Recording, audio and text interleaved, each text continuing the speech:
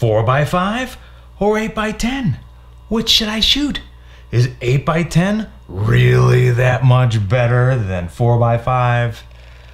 In this video, I'll concisely compare these two popular formats so that you can make the best decision possible for your photographic process. Large format photography is all about the choices. There's the film selection, color or black and white, wet plate, paper negative. What about the lens selection? Traditional barrel lens or a modern shutter lens element combination. Then there's the type of camera, monorail or field camera. And of course, what size? 4x5 or 8x10? Or dare I even mention ultra large format, like a ridiculously huge 16x20? Whoa!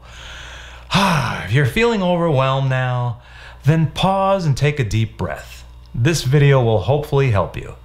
Just be sure to watch it from start to finish so you don't miss anything important. The foundation for deciding what the optimal size of the format you want to shoot is rooted in differentiating the intricacies of each respective format and not the bigger is better mindset.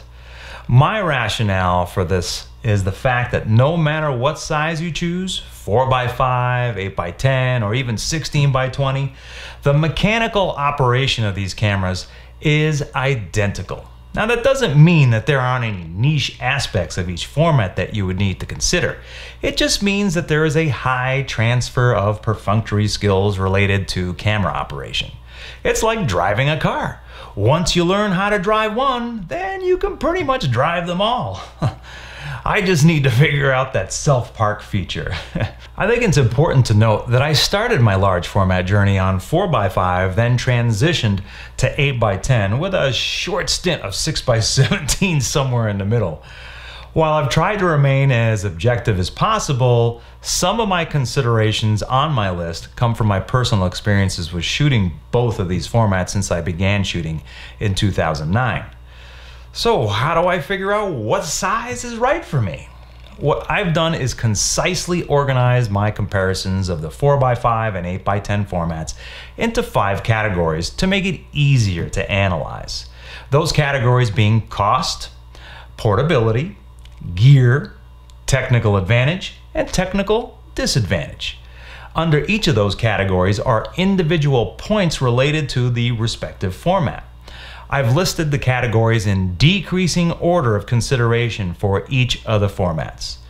For me, if I was going to start over, I would look at the most impactful considerations first, followed by lesser items on the list. But that's just my viewpoint. You can change the order to suit your particular situation. Let's kick things off with cost. This is definitely a top consideration for most of us who are not independently wealthy and fund our photography by working an ordinary full-time job.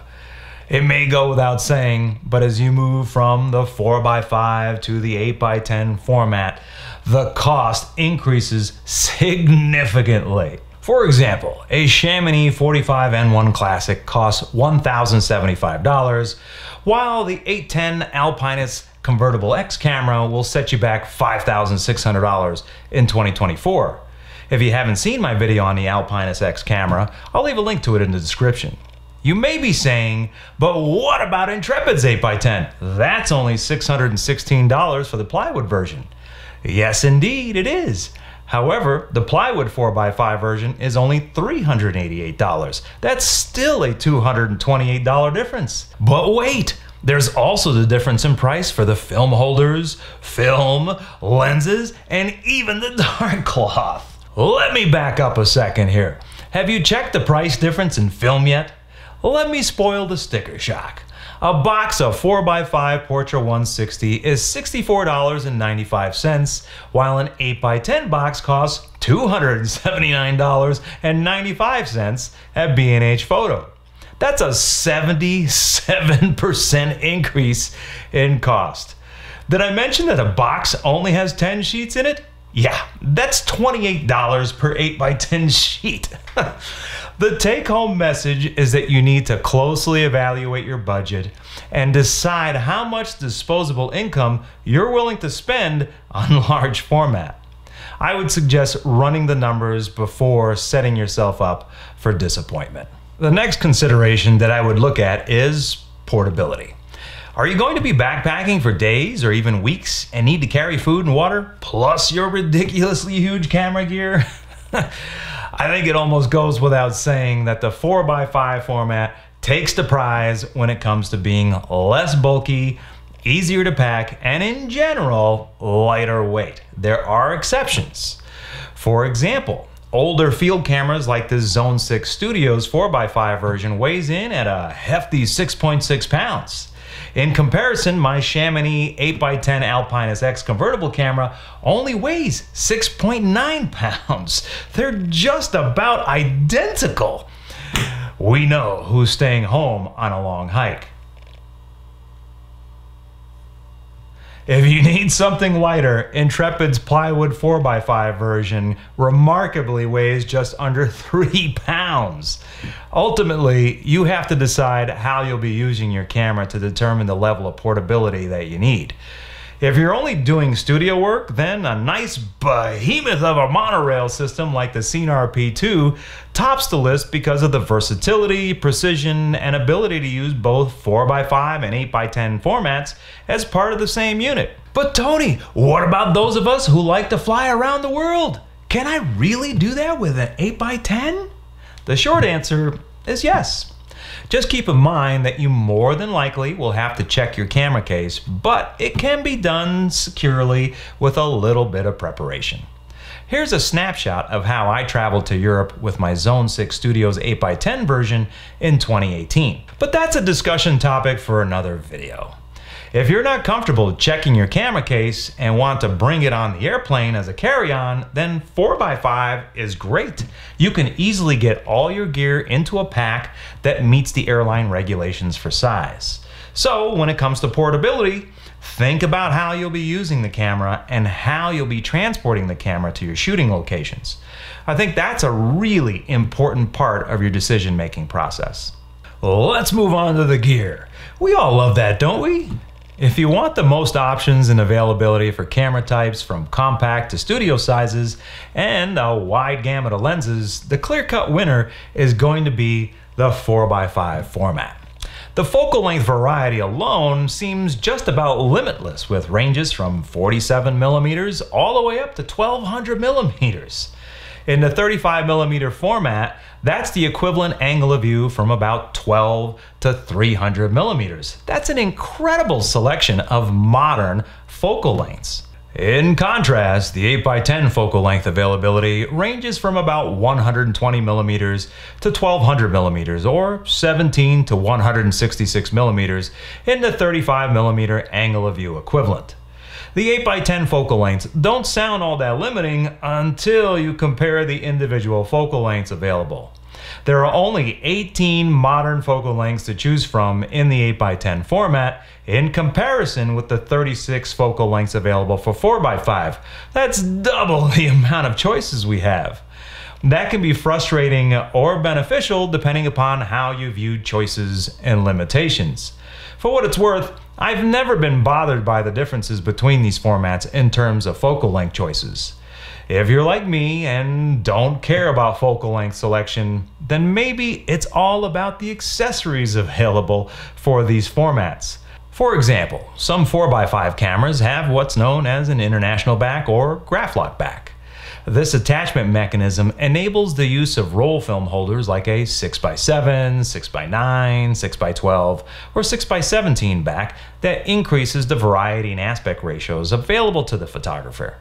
It is noteworthy that some camera manufacturers make 8x10 to 4x5 reducing backs that have a graph lock back, so this isn't necessarily a limitation of owning an 8x10 camera. However, that does increase the bulk and weight you're carrying around just to shoot a smaller format. On a positive note, for many of the lenses that cover 8x10, you can mount them to a Linhof Technica or Vista style lens board, which are smaller, and then use a lens board adapter on your 8x10 camera to save space in your pack. In addition, lenses that cover 8x10 can always be used on smaller formats, so there's no need to have two sets of lenses unless there's a particular focal length you prefer. This all goes back to how important is portability to you. There's one more accessory available for 4x5 that I think is worth mentioning here, and that is the reflex viewer. While I've never used one before, it basically attaches to the Graphlok back and corrects the image from being upside down and backwards, and allows you to look through an optical viewfinder to make it easier to compose and focus. Maybe that could be a deciding factor. Again, I don't own one, so I can't speak to the benefits of having that piece of gear. If you've used a reflex viewer, please share your experience with all of us in the comments so that everyone can benefit from your wisdom.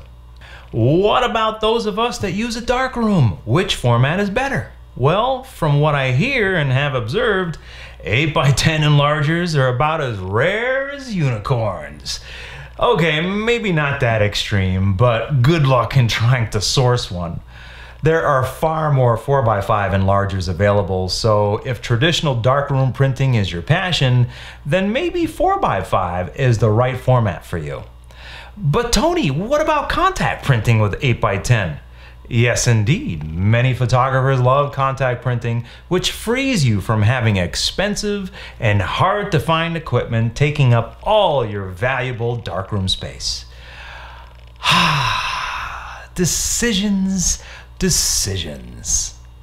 As I mentioned earlier, the mechanical operation of large format cameras is essentially identical no matter what size you choose. However, there are some technical differences that might persuade you in the direction of 4x5 versus 8x10. So let's take a closer look at the technical advantages of each of these formats. If you've ever wanted to be free of a tripod so you can shoot handheld but want the benefits of sheet film, then 4x5 is definitely the way to go. There are press cameras like the Linhof Technica and Graflix Speed Graphic that give you the ability to do this, just like the press photographer Ouija did during the 1930s and 1940s. Just keep in mind that you are still going to need to be cognizant of shutter speed and motion blur, as well as the depth of field.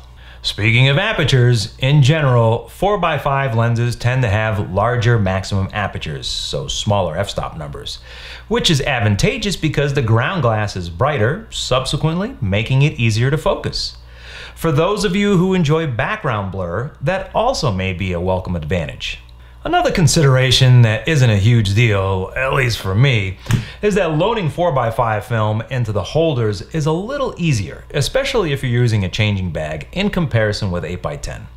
Larger pieces of sheet film flex a little bit more, and that sometimes can make sliding the film into the grooves of the film holder a little tedious because you can't guide both sides of the film with one hand. Unless, of course, you have pituitary gigantism, then maybe you'd have an easier time loading 8x10 film. You could also make the argument that 4x5 is a little bit faster to use, but I haven't found that to be a significant difference after some practice in the field in comparison with 8x10. That might be more related to maximum lens apertures and ground glass differences. Since I mentioned the ground glass, I have found that it is easier to compose and focus on a bigger ground glass, at least for me and my eyesight, especially with wide-angle lenses. The 8x10 size is more like reading a magazine, which I connect with better. But again, this isn't a consideration that would persuade me in either direction. Last fall in Zion National Park, I chose to exclusively shoot my 4x5 camera because I have about 40 sheets of Velvia 100 left that expired in 2015 and that I'd like to expose. The point being is that I never felt limited by the ground glass size in composing and focusing, even though I yearned to shoot with my 8x10 camera. Do you feel my pain?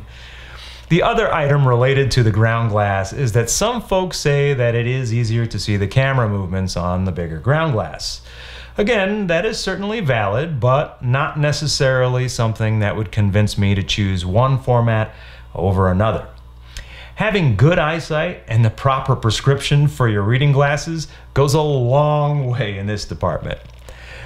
Okay, I know, you are all probably waiting for me to talk about the elephant in the room, that is the resolution difference between 4x5 and 8x10. Just keep in mind that I have shot both formats and have made ridiculously huge prints from my 4x5 and 8x10 negatives. Are you ready for this next statement? 8x10 film has the technical advantage on this one.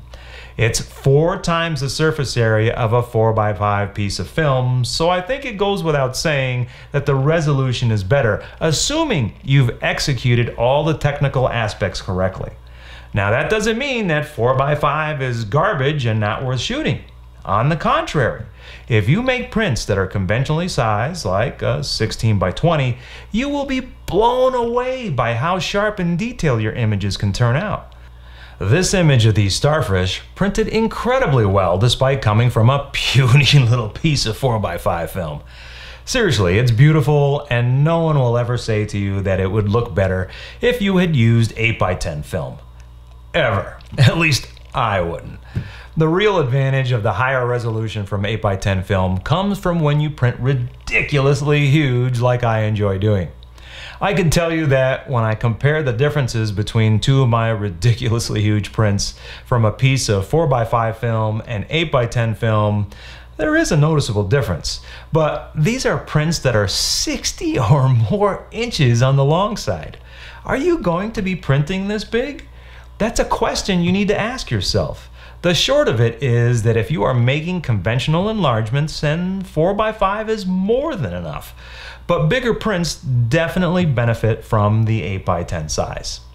And let's not forget about the viewing distance, because that also affects our perception of sharpness and detail. The closer you get, the more benefit there is to a higher resolution image. From a darkroom perspective, if you are making contact prints, then 8x10 film also has the advantage, because arguably an 8x10 print is a great size for viewing. I think it's important to note that both 4x5 and 8x10 make amazing contact prints with incredible detail and sharpness. You really can't go wrong in the darkroom with either format. The one last technical advantage that is somewhat contentious is that of increased tonal range with 8x10 film. Think about this. The larger the surface area available for exposure means the more gradations in tone that you'll be able to record, because it's being spread out over a much larger space. That was actually one of the first observations I made once I started viewing my 8x10 slides on a light table. The images have a more gradual and soft transition among the colors. It's not a huge difference, but it is noticeable, especially when you've experienced both formats. So if you only shoot 4x5, you won't miss it. It's only if you transition or downsize in formats that you'll notice. What about the technical disadvantages? There's really only one technical disadvantage I've heard of for 4x5 that relates more to photographers using the alternative processes instead of film. Smaller wet or dry plates, cyanotypes, or paper negatives may not yield the most satisfying results because of the large effort needed to make these kinds of prints. In other words, is it really worth all that work to make such a small print? I don't use alternative processes, so you are better served by asking someone who has tried a variety of sizes using these techniques. I wouldn't recommend basing your decision on your preferred format based solely upon my limited information of alternative processes. If anyone has experience using alternative processes, please share your experience in the comments for the benefit of everyone. Unlike 4x5 film, the list of technical disadvantages for 8x10 is a bit longer. Bigger format equals bigger problems. One of the major considerations is that the depth of field for an 8x10 camera is narrower compared with 4x5. Subsequently, that means using smaller apertures, so larger f-stop numbers, to compensate for some of this difference. The problem with using smaller apertures is that you'll increase the contribution of diffraction, which makes an image softer. If you want to see how I achieve a balance between depth of field and aperture, I'll leave a link to that video in the description. You'll also find out that in order to maintain a given angle of view, you have to increase the focal length. So if you like the look of a wide-angle 75mm lens on 4x5, you'll need to consider one of the limited selections of wide-angle lenses in the 150 to 165mm range that have an image circle capable of covering an 8x10 piece of film. As you may have guessed it, these lenses are pricey. Additionally, lenses typically have smaller maximum apertures as they increase in focal length, generally speaking. So get ready for a dim and challenging viewing experience on the ground glass. If you like macro photography, then watch out! The closer the lens is to the subject, the more bellows you'll need. You might find out that some focal lengths may not work with the length of bellows your camera has. This is where a monorail system like a Canon R5C comes in handy so that you can add additional sections of bellows to make a ridiculously huge camera. That camera would definitely stay in the studio for me. How about unintentional double images appearing on your film? Say what? One of the problems that is magnified with bigger film is that of the film shifting around or bowing within the film holder during the exposure, especially with long exposures. The theory is that the temperature and/or humidity within the camera affect the film flatness while the film is being exposed to light. The ambient air difference between the film holder's smaller surface area with the dark slide removed and the larger surface area of the interior of the camera may result in the film flexing into slightly different positions. The end result being areas of the film that take on a double image appearance and not in focus, particularly towards the edges of the image. You may have heard this being referred to as film pop. While I don't recall this being a serious problem for me, to prevent this, I just tap the film holder on the side that will be positioned towards the base of the camera. Film flatness, however, can be a serious problem when you try to use a flatbed scanner for 8x10 film. The only solution to this problem that worked for me prior to getting a drum scanner was that of taping my film to a large piece of old scanner glass.